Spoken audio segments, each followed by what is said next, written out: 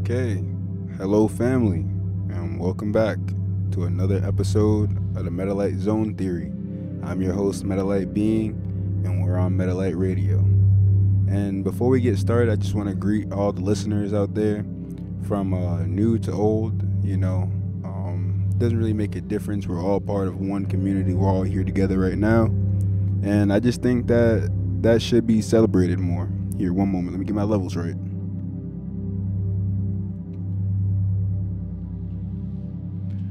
Okay. Alright. Like I said, I just want to welcome you guys. Today's episode is going to be about the law of attraction and how we can use that to actually create wealth for ourselves. And obviously, I'm not saying anything that you guys never heard before. I'm just trying to add my little spin on it. So, I already did the introduction today. So pretty much I just want to highlight the importance of understanding the metaphysical concept of the law of attraction, just so we can improve our financial well-being. And I like to start these off, first I want to give a personal connection about attraction, pretty much. So my own personal experience and anecdotal evidence, right, that relates to the law of attraction, especially for finance. I just remember when I was working 50, 60, 70 hours a week, just eating up all that overtime and stuff like that. My mind was in a very different state, and I actually did want abundance. So it made it very easy for me to put myself in a situation where I was actually attracting a lot more. Like I said, just my hard work, me vibrating on that frequency of, I guess you would say, money, right? It allowed me to pretty much supersede the things that were happening around me, especially in my environment. And I just think that just that short little story, it actually does explain a lot when it comes to attraction, how it more or less starts with us. And like I said in the last video, it's more or less two poles. You're at one end, and what you want is at the other end. And the more you can make your vibrational frequency align to what you want on the other side, that's really how you guys become one. That's how things manifest and take place,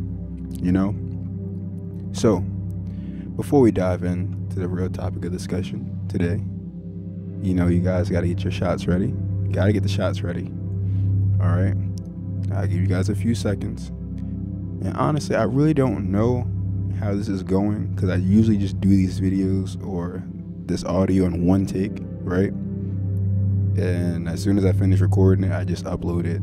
And it's saying we're running at 72 CPU right now, which is kind of crazy because I'm only moving this at 24 frames per second max. But as long as it's still loading up for you guys, I think I gave you guys more than enough time to get that shot ready. So yeah, here, wait one more second. Let me just see something real quick. Alright, so pretty much let's just all get our shots ready. In 3, 2, 1. That one wasn't that big, but still felt like it. My throat's kind of sore. Don't forget to subscribe, and turn on that notification bell if you're enjoying the content. We're trying to get 10 likes and 10 comments on each video. Subscriber goal right now is 500 subscribers. And then we can add that merch on the YouTube channel, even though it's already on my website if you guys want to check it out. Also want to give some shout outs to my friend Kwon X. He has a YouTube channel. Definitely check that out. He posts physical or workout videos. He posts metaphysics just like me, very deep mind to tap into. Very disciplined mind as well. Also want to sponsor out, well, these aren't paid sponsors, just want to shout out the partnership that I'm going into as well with my friend and his dad. It's called Nowkram, and we're definitely going to do some great things, especially when it comes to painting and innovation, So I just want to shout out both of those. I'll put a link into the description. We also have a YouTube channel just for that, if you guys want to check it out. Now, I'm sorry for the sponsors. Let's just get into the video. All right, we already took our shot. Got us loose. So now, pretty much the introduction to the topic. Let's just define the law of attraction pretty much. It's the idea that like attracts light, or that, let's just say, positive or negative thoughts bring on positive or negative experiences to a person. So pretty much you are what you attract, you know? So likingness attracts likeness. Like, you know, I know we like to say that the opposites attract, but just think about it like this, right? Have you ever, if you're a clean person, would you say that you're attracted to filth? Like, no. I mean, you are, by saying that filth is more attracted to you, but more or less the law of attraction works more like two raindrops that are on a window, and one is going down and is about to collide with the other one.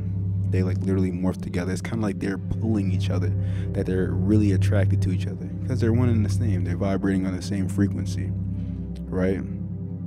So when we actually think about the law of attraction, its roots really lie in like a lot of philosophical and spiritual traditions. If you think about down to the book The Kabbalion, that was said to be written, or said to be like documents of Hermes Trismegistus over thousands of years ago, the person who was the contemporary to Abraham. And we call these things Abrahamic faiths, like Islam, Judaism, and Christianity, right? Or Catholicism, whatever one you want to say. Even though I think Catholicism is just a form of Christianity. So this is all taking place even in his times, right? Principle of correspondence, as above, so below, which is the first principle, the principle of mentalism. Second principle, the principle of correspondence. And then I believe it goes on to vibration, then polarity, then rhythm, then causality, and then gender. So you can actually see how a lot of these things, just like the first couple laws in itself, really defines, you know, how we can actually manifest things just through the power of thought, through mentalism. And then the law of correspondence, as above, so below. So things that are on one plane is equally aligned to things that are on a different plane. Like, you know what I mean? The physical plane is aligned with the spiritual plane, and obviously the mental is the in between. But the mental is like, you know, how we get a lot of the things done. A proponent, I remember watching this movie called The Secret, and this is just giving us background, like information and stuff. I think that's written by a lady named Rhonda Burns or something like that, right? And pretty much a lot of the stuff that she was saying, or the director or whoever directed it, it's really like all about the power of the mind.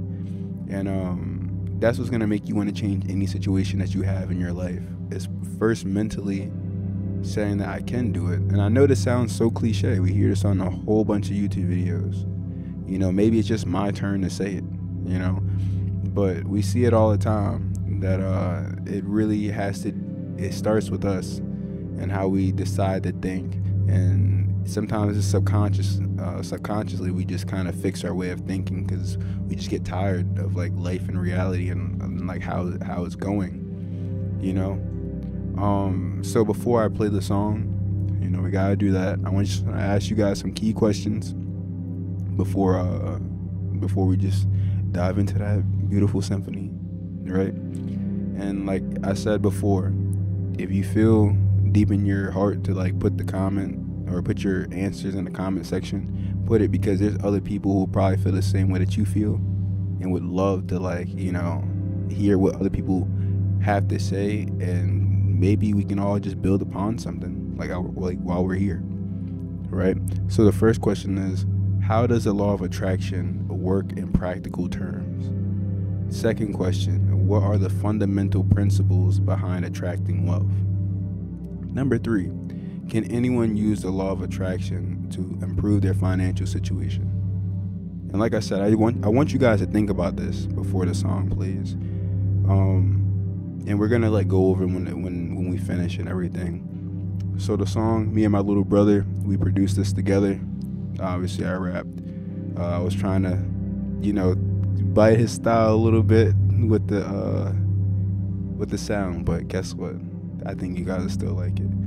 So let's get in there without further ado.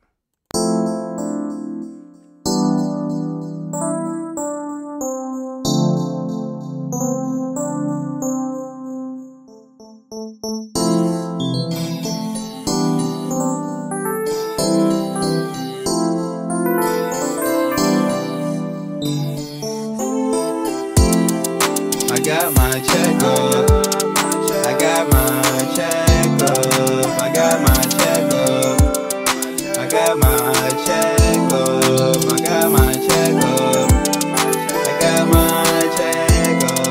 I got my check up. I got my check.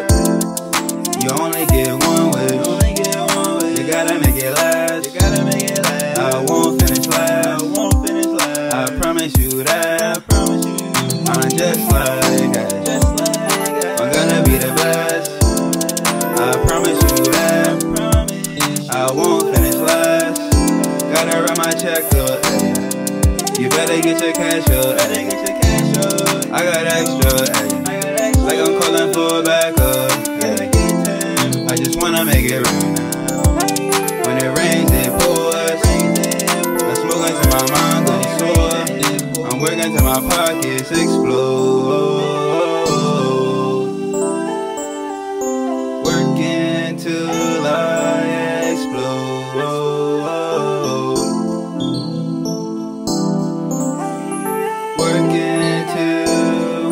Working till my pockets explode. Yeah, you better run your check, oh, hey. You better run your check, oh, hey. You better run your check, oh, hey. You better run your check, oh, hey. You better run your check, oh, hey. You better run your check. Where do we go from here? Answers is never clear. But let me be clear. I'm through playing around with you. There's always games with you. I wish we could be through. Being through with you. You make me wanna explode. But now I gotta go. Now I'm on my own. Been down this road before. Know I've been here before. And I can't feel the pain. I guess you took my soul. I got my check up. I got my check up. I got my check up. I got my check up. I got my check up. I got my check up. I got my check up. I got my check. I got my check up. I got my check up. I got my check up. I got my check up. I got my check up. I got my check up. I got my check up. I got my check.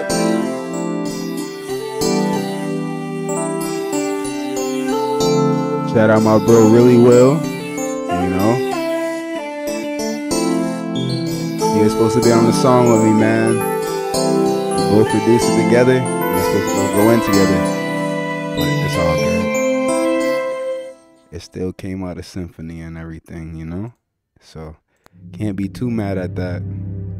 Like I said, bro was supposed to be on there with me. He helped me produce it. He was supposed to take the second verse and stuff. But in the middle, he was like, nah, bro, like, you just gotta finish it. So, you know? It's like that sometimes. It's like that sometimes. Okay, so the key questions before we played the music, let me just name all of them. First, it was, how does the law of attraction work in practical terms? What are the fundamental principles behind attracting wealth? And 3, can anyone use a law of attraction to improve their financial situation? Now, the easiest one to answer is the third one. Can anyone use the law of attraction to improve their financial situation? Yes. Because like we talked about the financial karma thing, you know what I mean? Obviously, doing more good things, even if it's for the short-term benefit, you know what I mean? Think about them long-term consequences, because that's what you're attracting. That's the road you're going down. And the more you go down a path of righteousness when it comes to money, and we all know what it is. I can't tell you what that is, because it's very situational, you know. And really, like, what it boils down to is us just like taking advantage of the type of mindset and energy we have and the moment in the present moment that we have now to take advantage of what's going to happen to us long term. And law of attraction is something that actually applies to me, I think, long term, more long term than it is short term, even though I would say it's probably both equally, just like all things. But the result that we pay attention to is just like, you know, how we attracted it in the long game, or the end game, or long game. And really, like, sometimes we just miss the in between. Like, you know, maybe we should focus on that a little bit more. But to answer the first question, which I think might necessarily be like the second hardest to answer, right? How does the law of attraction work in practical terms? So in practical terms, the law of attraction means in the universe, everything is equal exchange, right? And in the universe with equal exchange, what you put in is what you get out.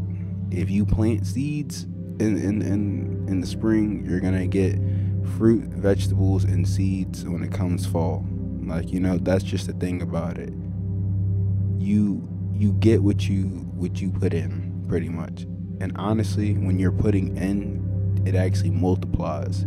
You don't just get what you put in, you get more than what you put in. So, and that also goes with bad things. So just speaking about it in a practical term is like, how does the law of attraction work in practical terms? It's like you get out what you put in. The universe functions off of equal exchange. And equal exchange in the universe is not a robbery. So the universe is never going to rob you of something. As long as you continue the purpose that the universe has aligned for you, you're straight. And honestly, I would say that 99.99% of people, or even 100% of people, are on that path, are on that right path already. And you're already the person that you need to be. And you got to stop trying to be something else, because trying to be something else obviously is not going to fit your path. You know, now we're talking about change and how we can change ourselves. We'd be like, how can me not trying to be better fit my path? It's like, it'll just naturally align. Things that are understood don't got to be explained, and I'm pretty sure enough people understood that. Like, you know what I'm saying? The hardest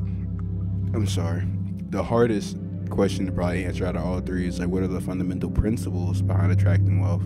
And I wouldn't necessarily say that there's any fundamental principles that necessarily is one fit all, but here, maybe I could think of something real quick. Here, let me just check on something real quick. Let me pause this. Sorry, I had to make sure the baby's okay, you know what I mean? So, because I felt like I was like kind of tripping out a little bit, like I was just hearing things. So I wouldn't say that that there's any one size fit all type of approach when it comes to this. The only thing that I would say would be, all right, maybe there's a few things I would say the one fit all approach when it comes about how can we actually use this principle of attracting wealth, right? One would be dedication. You have to be dedicated to the goal and what you're trying to achieve, right? Two, I would say, I just had it. One would be dedication. Two would be focus. And focusing has something to do with your intentions, because you're paying attention. You know what I mean? So think about, have clear focus with intention. And I think those two things, there's probably a third thing, because the world works in threes. So, I mean, I guess we can try to figure something out. So what was the first one? Dedication. Second one was focus. And, well, I would say commitment, but commitment is like the same thing as dedication. Or if I were to say commitment, I would look at it like skateboarding or any type of extreme sports. You gotta actually like commit to the task at hand, as far as like, if you feel like you're gonna fail, you're gonna fail. Like, and a lot of times, like when I was skating and stuff like that, and we're saying situational, not like, that's why I said it's kind of different than saying dedication. Commitment is like when I'm jumping down a flight of stairs on the skateboard, I have to commit to it to the end and see it through. Not dedicate my purpose to skating. No, it's like I gotta commit to the things in the situation and be able to like. So I would say maybe like it'd be like have some like type of like what is it? It's not like endurance. It's a word that means endurance. well, what would it be? It'd be 20 minutes and 25 seconds right now.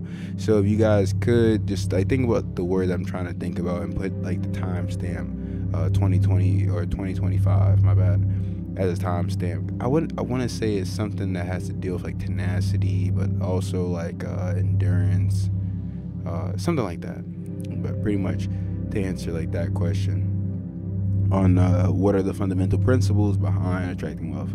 So like now let's just go into like the metaphysical concepts, just trying to break down the energy and the vibration in the context of wealth creation. We already pretty much did this on like the first 3 episodes, but you know, obviously just for extensive purposes, and plus like you have to keep repeating things in order for people to learn it. Is like, you know, you have energy and you have vibration. The energy exists because it has 2 different poles, and I said before, you are one pole, and that what you want on the other side is another pole, and the vibration is pretty much trying to align both vibrations so you can become one. Because obviously this is something that you want, you know what I mean? AC just turned on. I hope that doesn't get in the way of the video. I think I got the noise canceling on, so we should be good, but it did just happen abruptly. So also like talking about the metaphysical concepts, like when we think about the roles of belief, thought, and emotion and how they shape our financial reality, that's also something that's like, you know, very important to think about. I am so sorry. Let me just turn off this AC. I know it's a lot of things that are just happening right now. I'm so sorry.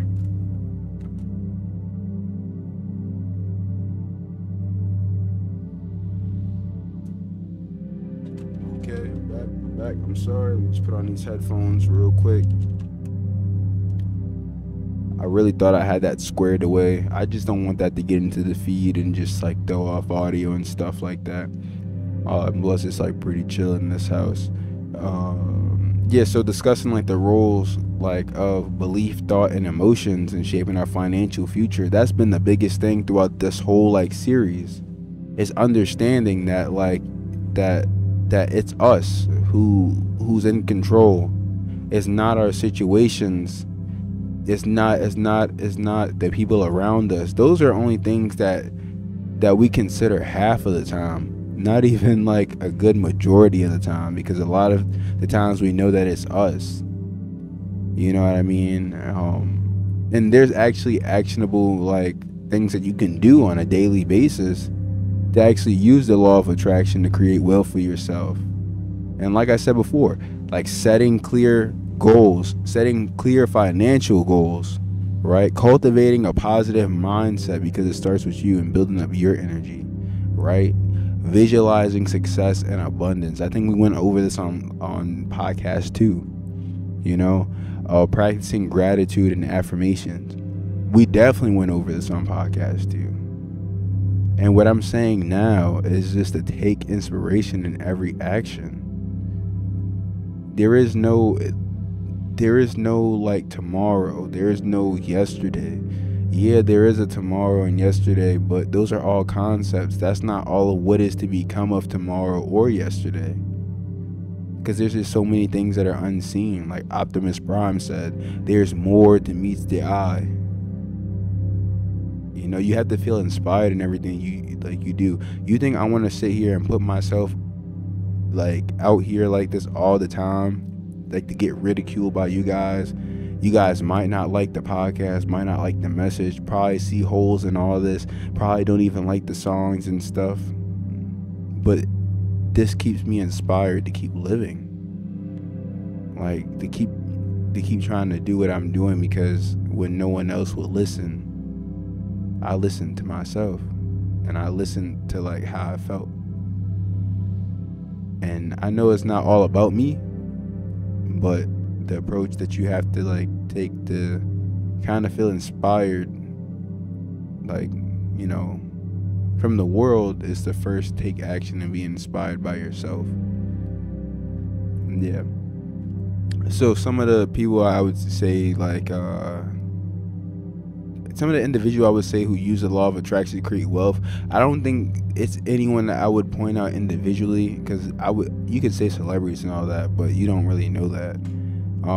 I would just say that most of the time that these laws and principles I'd be saying, especially like the law of attraction, I think they just happen naturally. Someone did this at the right place and the right time, and that's what made it like good. That's what made it different. Like, you know, everyone's different approach and the different techniques, instead of like someone like actually making a foolproof plan. Because a lot of the stuff that we see that actually works, that already happened. So how is it gonna work again and again and again and again and again until the end of time? I mean, it will, because nothing new is under the sun. But like, you don't create, you gotta be like innovative, you know? And when we're able to analyze different approaches and techniques, that's really the case study, more than trying to single out an individual person, right? So just like, you know, some of the key like summaries, like just throughout this episode, if we were to like, you know, recap it, it's like, you know, we just have to like go back and just think that, all right, light attracts light. Positive or negative thoughts bring about positive or negative experiences. These things about the law of attraction always been here throughout history. Like, we're just documenting them now. And when we think about practical rules and like how it could like actually work in a theoretical sense and also practical sense, it all falls back on us and what we're doing with our time, energy, and resources. And anyone can do this. Anyone could just decide today to just do differently for themselves. And like, there's fundamental things about it, like we said. It takes dedication. Takes focus. And then we might add like a little third one and say like commitment. You know what I mean? But I want to emphasize the importance on just maintaining a positive mindset and clear intentions. Positive mindset, the dedication to do it. That's what that's going to bring about. Focus is going to bring about the clear intentions. You don't have to answer these questions now, but you'll figure it out along the way. And I really do believe in everyone that listens, you know? We're all a part of the light gang. Light gang, squad. You know what I mean? We all got, like, I really do believe in everybody. I believe that we all are light bulbs, and the more you try to chase the light, that you don't see that you're producing the light. And that light is not something that's necessarily, like, too important. You are that. It's just like, you know, every part about the existence is important, not just the light. Also the thing that comes from within. Also the darkness. Also like what makes us who we are. The intangibles. You know? So just some practical steps that you could do to like implement, you know, this type of law daily. I would just say like affirmations and visualization, obviously. Journaling, like, you know, definitely helps. Like, this is my form of journaling, is YouTube. You know what I mean? It helps me like track the progress and also maintain focus, see what I'm going. And it's like, honestly, like, this is all keeping my vibration high. Can't even like, you know, fake it with you guys, you know. I just want you guys, I want to encourage you guys just to apply like this in your daily life. If y'all listen to this on a daily basis, like, I just want y'all to like apply it, like, you know what I mean? Because I'm trying to apply it at the same time as I'm trying to give it. So I'm not someone who's just speaking on like a YouTube channel. Like, you know what I'm saying? And I know a lot of what I'm saying is just gonna get clicked off of, like, you know. But it's still no knock to anyone else. Like, you know, it really ain't no knock to anybody else. Like, I think everybody has like a beautiful mind and stuff like that. And I think everyone is important, you know? So I want you guys to stay tuned for the next episode. of the Metalite Zone Theory. And that one's going to be about spiritual wealth and material wealth. And like trying to find a balance in between that. So in closing, I want to express my gratitude to all the viewers, the new and the old, man. The new and the old, man. Don't forget to like, comment, subscribe. Share this podcast. Like, you know what I mean? Share this podcast. Turn on that notification bell. It's your boy Metalite being like gang. Squaw. And y'all already know what it is, man. Peace.